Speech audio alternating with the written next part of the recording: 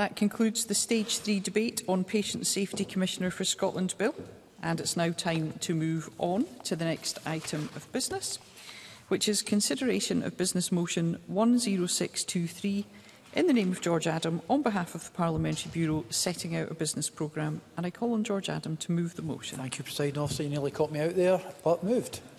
Thank you. No member has asked to speak on the motion, and the question is that motion 10623 be agreed. Are we all agreed? Yes. The motion is therefore agreed. The next item of business is consideration of Business Motion 10624 in the name of George Adam on behalf of the Parliamentary Bureau on Stage 1 timetabling of a bill. Any member who wishes to speak against the motion should press their request to speak button now. And I call on George Adam to move the motion. And once again moved, Presiding Officer. Thank you, Minister. No member has asked to speak against the motion. Therefore, the question is that motion 10624 be agreed. Are we all agreed? Yes. The motion is therefore agreed. The next item of business is consideration of Parliamentary Bureau Motion 10625 on annulment of an SSI, and I ask Alexander Burnett, on behalf of the Parliamentary Bureau, to move the motion. Thank you, Presiding Officer. Apologies for my tardiness. I refer members to my register of interest regarding deer management, and I move a motion in my name. Thank you. Thank you. And I call on Edward Mountain. Thank you, Presiding Officer. And it's always nice to know when you can make the whip be short of breath in getting here on time. Deer management is a complex issue, and reducing deer numbers is not about culling males. It's about culling breeding females. And the breeding imperative of those females means that female deer will always find a male, and thus targeting males is futile. So the question on this motion that I posed at the committee was, do we need this? Well, the Deer Scotland Act 1996 already allows for the control of deer out of season by regulation. And we can do that to prevent damage to agricultural land, timber, natural heritage, and indeed for public safety. So it's there. We can do that. And every year, what's more, the Minister grants an automatic general authorisation to control deer on improved agricultural land and enclosed woodland. No one has to apply for a licence. It's there to do that. And the Minister does that. And I should also remind members that not a single licence has been refused. So what will this SI mean? It basically means that every male deer will be a target from the day they're born to the day they die. It won't reduce the deer population by much, and it will mean deer are harried all year round. And what will happen to the deer that are killed late in the season when they're not fit for human consumption? Does this Parliament really forget the 86 stags that were left rotting on Knoydart? Is that where we want to be? So my question to the Parliament is, who do you think will use...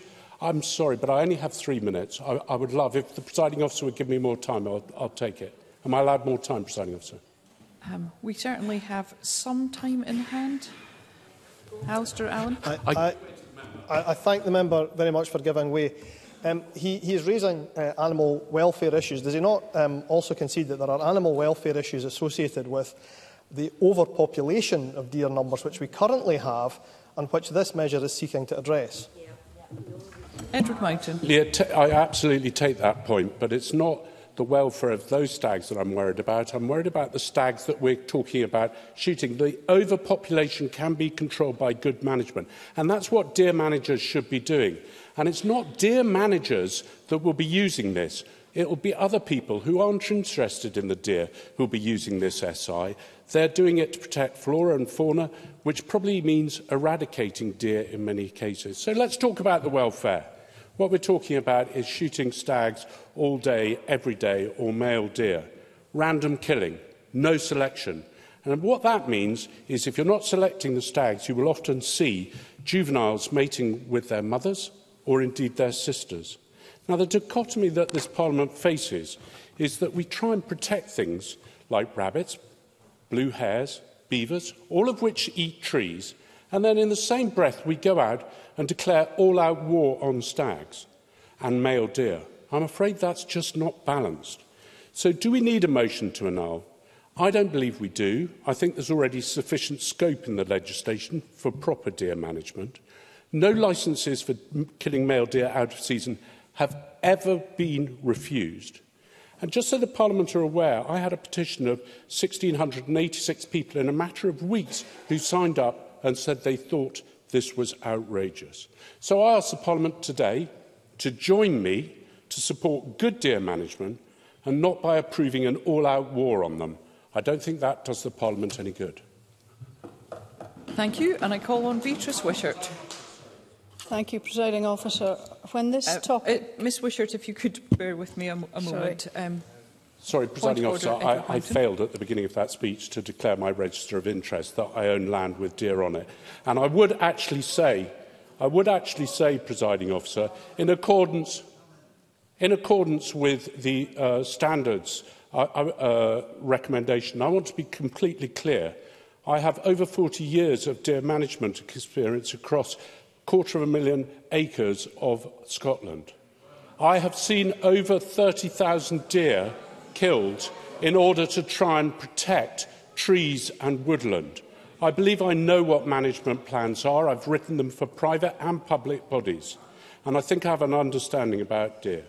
And I still stress for the fact that I think we need to manage deer and not cull them by all-out war. Sorry, Presiding Officer.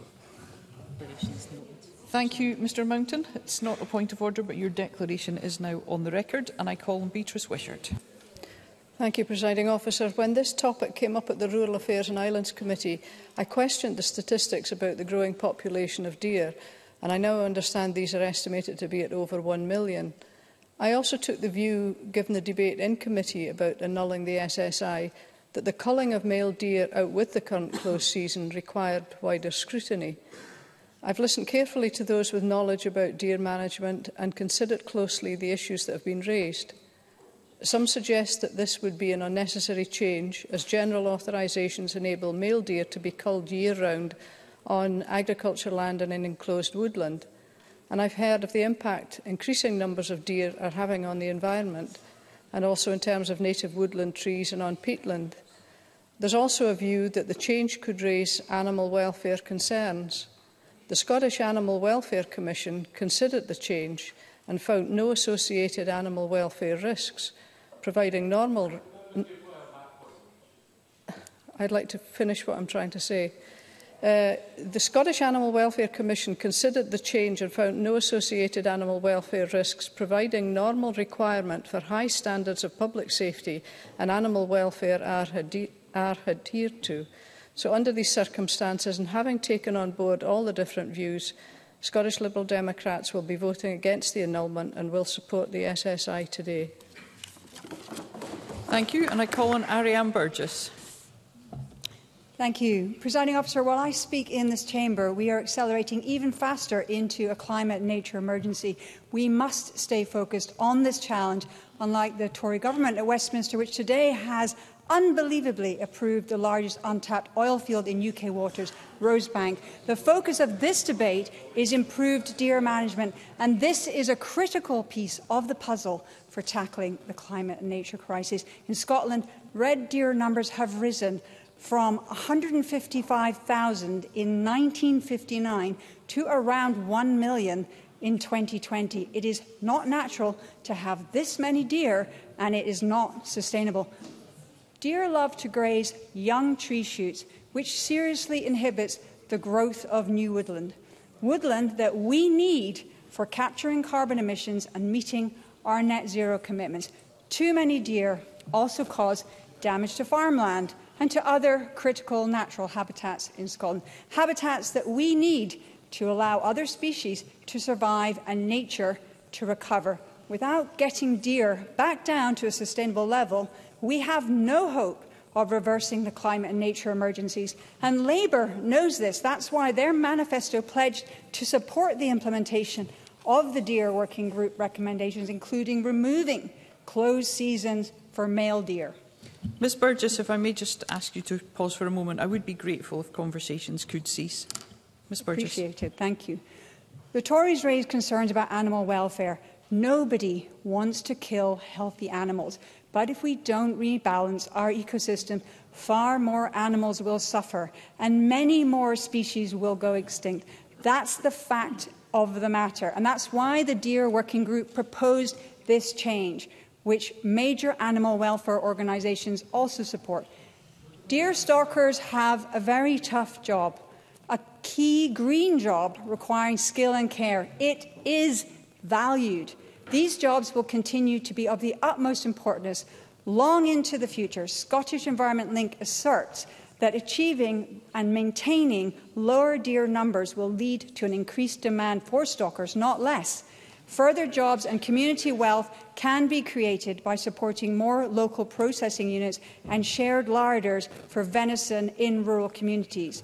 Stalkers are already culling almost half of all male deer culled out of season. This order won't require anyone to start doing this. It will simply remove barriers for those who wish to continue culling deer in more months of the year, as in England and Wales, and in line with our government's essential focus on tackling the climate and nature emergencies, including meeting the climate targets which this Parliament brought into law. I urge members to vote against the motion to annul the deer and close season order. Thank you.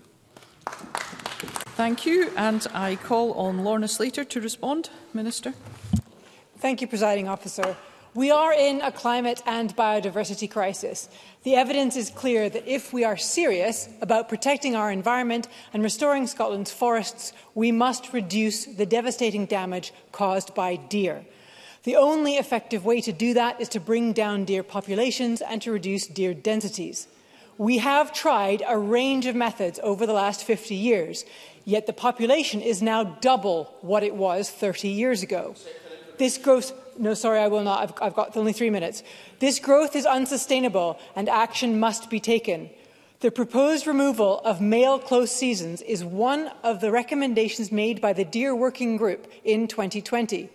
As I set out to the Rural Affairs and Islands Committee a fortnight ago, this change is just one part of a wider package of changes to modernise deer management in Scotland. It will increase the tools available... Yes, I will take an intervention from Rhoda Grant. Rhoda Grant. Concerned that with or without this legislation, stags will be shot out of season at a time when they're unfit for human consumption, and it's incredibly wasteful at a time when people are suffering from malnutrition and depending on food banks. Will the Minister take steps to ensure that this wasteful practice stops and develops a long-term strategy to keep deer numbers at sustainable levels while making sure that deer shot are part of the human food chain? Minister. I'm grateful to that intervention. We absolutely support the increase of use of venison, the increase of the venison market, and I think that's something we can all work on together, is how we get more of this venison, more of the deer that unfortunately we do need to cull for environmental reasons into the food chain to make sure we do tackle hunger. This legislation that we're looking at tonight not only increases the tools available to land managers, but it's to support deer management across the year, but it provides more efficient and effective processes for control of deer by removing that administrative burden. It will allow land managers who wish to continue with a closed season of male deer on their land to continue to do so. As others have said on animal welfare, we have taken the time over the last 3 years to review the evidence, consult with stakeholders and seek expert advice. These measures are part of a wider package of deer reforms that will deliver many benefits, including native woodland expansion, protection and enhancement of peatlands, and reducing human health and safety concerns. Since these recommendations were made by the Deer Working Group, the climate and biodiversity crisis has only deepened, and the evidence for the need for urgent action to manage our deer population has grown. I ask members to stand by their commitments, reject this motion and support our efforts to restore nature. Thank you. And the question on this motion will be put at decision time. The next item of business is consideration of Parliamentary Bureau Motion 10626 on approval of an SSI. And I ask George Adam, on behalf of the Parliamentary Bureau, to move the motion. Thank you, Presiding Officer, and moved. Thank you, Minister. And I call on Finlay Carson. Sir, part of the purpose of this instrument is to permit the use of night sights for the taking or killing of deer. The objective is to increase the tools available to land managers when undertaking deer management by supporting the use of a wider range of firearms, which may be more readily available to those who are managing land for a range of purposes, and support culling efforts at all times of the day and night. There is no doubt control is essential if Scotland is to reach its biodiversity and nature goals, and this legislation will assist in adding an additional tool to the toolbox of those controlling deer at night. But I have significant concerns about the safeguards that this legislation lacks in relation to animal welfare and public safety. Practitioners responsible for managing our deer population felt that they had little time to respond to the consultation, and their overall response was generally negative. The Scottish Gamekeepers Association do not support the measures, which in their view would lead to night shooting becoming more of a norm in Scotland. In relation to animal welfare concerns, research by the Royal Dick Vet School found that culling by rifle at night was the least effective method in placing a shot that would quickly kill a deer. This legislation would mean that a single authorisation for Nature Scott would cover lamping and the use of night sights. It does not require people to have experience, it does require people to have experience and to be on the fit and competent register. However, there is no differential in the experience in using lamping and the use of night sights, which requires a different skill set, training and different equipment. Operators not experienced in night sights could potentially be prevented from obtaining authorisation to undertake other forms of culling at night, including lamping, which they are currently authorised to do. Nature Scott did not recommend that further training be required or any need for additional assessment of an operator's ability to competently cull using night sights. The legislation or guidance fails to stipulate or specify a minimum standard of scope, which would ensure the highest of standard of animal welfare and public safety.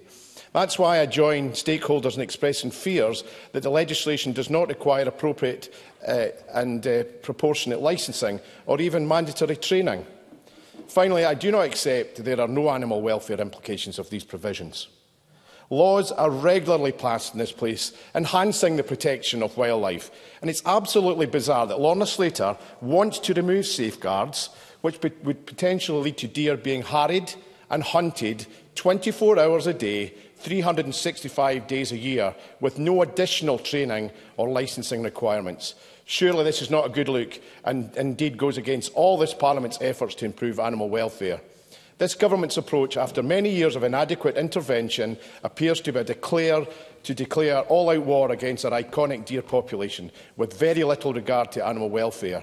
This is not a position I am willing to support. This government needs to rethink this unfortunate and potentially dangerous approach to deer control. Thank you, and I call on Minister Lorna Slater to respond. Permitting the use of night sights and increasing access to non-lead ammunition by reducing the minimum ammunition weight for shooting deer will support land managers to better manage deer. Scotland's deer population has doubled since 1990, causing significant environmental damage, and must be addressed urgently if we are to tackle the climate and nature emergencies. These measures, as discussed previously, are part of a wider programme that is aimed at doing just that. They also fulfil the recommendations made by the Independent Deer Working Group in 2020, which most parties in this chamber have endorsed. We have fully considered the potential implications prior to bringing forward these recommended changes. Nature Scott completed trials into both recommendations and published reports on their findings. Through these trials, no additional adverse impacts on deer welfare. Yes, very short. I don't have much time. Edward Mountain.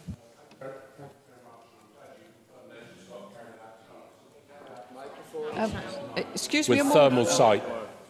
Sorry, Mr Mountain, if you wouldn't mind beginning again as your microphone wasn't on. Sorry, Presiding Officer. Thank you for confirming Nature Scott carried out trials. Could you confirm they carried out trials shooting at night with thermal imagers and lighter weight bullets, or was it during daytime? Minister. They carried out trials into both of these bits of legislation that we're bringing, both the night sights and with the lighter weight ammunition, because they're attacking slightly different issues, and no welfare issues were shown. With respect to the night sights, the current practice is to use lamps to see the deer and manage them at night. These new technologies allow this to continue, and there was no additional welfare concerns raised through the use of these new technologies. We also sought the views of animal welfare experts through the Scottish Animal Welfare Commission, who found no issue with these proposals. Shooting deer at night is a widely used and essential part of deer management. As we look to step up our deer management efforts, it is vital that deer managers who are authorised to shoot at night have the best technology available at their disposal. The use of night sights will allow for longer deer shooting hours, especially in the winter months, and more effective culling operations. Deer can only be shot at night under strict authorisation from Nature Scot, and deer managers must prove they are fit and competent. This means that they must undertake training and achieve a recognised qualification. They must also meet all of the usual requirements to carry a firearm and comply with the night shooting code of practice. Nature Scot's report was clear that there are no additional training requirements above those already in place for deer managers who wish to use one of these sites rather than the traditional use of a lamp for night shooting. The proposal to reduce the minimum ammunition weight to shoot deer will make non-lead ammunition more accessible. This removes a significant barrier for deer managers at the moment and will reduce the amount of toxic lead in our environment.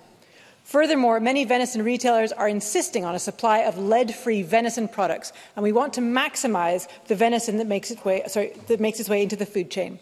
Combined with Nature Scot's review, which found that these changes to bullet weights would have no detrimental effect on deer welfare, there is no reason for this barrier to remain. Thank you, Presiding Officer. Thank you. And the question on this motion will be put at decision time. The next item of business is consideration of Parliamentary Bureau Motion 10627 on approval of an SSI, and I ask George Adam, on behalf of the Parliamentary Bureau, to move the motion. Thank you, Presiding Officer, and moved. Thank you, Minister, and I call on Ross Greer. Presiding Officer, the Scottish Greens oppose this instrument and the tax breaks that it would give to businesses purchasing land or property within the two Scottish free ports. When we were negotiating the Butte House Agreement 2 years ago, our party and the SNP recognised that free ports were one of the small number of areas for which compromise probably wasn't possible. Just as SNP colleagues were not expected to support all Green amendments to the Hunting with Dogs Bill due to the difference in our position on blood sports, Green MSPs are exercising our right to agree to disagree with our government partners on free ports. In saying that, I do wish to pay credit to Tom Arthur and to Ivan McKee before him for the work the Scottish Government has clearly done to try and inject some fair work criteria into a free port model forced on them by the UK Government. The issue here is the ideology underpinning free ports, and particularly the corporate tax breaks that they provide. It's that of trickle-down economics, and the Scottish Greens can't subscribe to that. The key selling point for the free ports is the impressive-sounding number of jobs that they would create. But studies show that when the UK tried this approach in the 80s, 4 in 10 of those jobs were just displaced from elsewhere, increasing regional inequality. As a West of Scotland MSP, I'm concerned that the fourth free port in particular will only worsen the challenges that we face of depopulation and sluggish growth in wages across the West Coast, while the East sees both substantial population and wage growth. Most of what's involved in setting up the free ports is reserved, but there are levers within the Scottish Government's power that have not been used here, including to exclude any entity based in an offshore tax haven from accessing LBTT relief. We legislated for this before with COVID business relief in this Parliament, so what would have prevented a ban on tax dodgers accessing this tax break? It is within devolved competencies. We know from free ports elsewhere in Europe that businesses who operate from tax havens are attracted to this kind of operating model, because after all, what else are free ports other than mini tax havens? There's a significant reputational risk to Scotland here, particularly considering the findings of the European Commission's report entitled Money Laundering and Tax Evasion Risks in Free Ports. The EU is cracking down on free ports due to what it described as a high instance of corruption, tax evasion and criminal activity. But Brexit Britain is taking the opposite approach, setting up new free ports all over the UK. I recognise the Scottish Government's commitment to fair work, but in this case, in the case of free ports, it is just language and encouragement and guidance. There are no binding commitments to ensure that the companies adhere to fair work principles or clear consequences if they do not. And I recognise the Government's in a difficult position because this policy is ultimately being driven by the UK Government. But devolution exists for the purpose of creating divergence where we believe that that is necessary. I do not think that the opportunity to do that has been taken in this instance. For all the reasons that I've outlined, as well as the objections raised by trade unions, environmental groups and communities, the Scottish Greens oppose this instrument. Thank you, and I call on Tom Arthur to respond. Minister. Presiding Officer, at my appearance at the Finance and Public Administration Committee earlier this month, I set out the rationale of this particular tax relief in relation to supporting the wider Green Freeport programme by encouraging investment in and regeneration of underdeveloped areas. LBTT relief is a targeted relief which will apply in tightly drawn locations and only to those businesses that meet the relief conditions.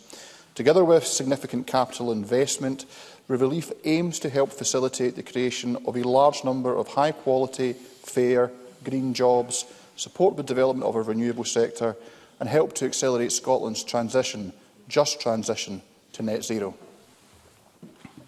Thank you. The question on this motion will be put at decision time, and I am minded to accept a motion without notice under Rule 11.2.4 of Standing Orders that decision time be brought forward to now, and I invite the Minister for Parliamentary Business to move the motion.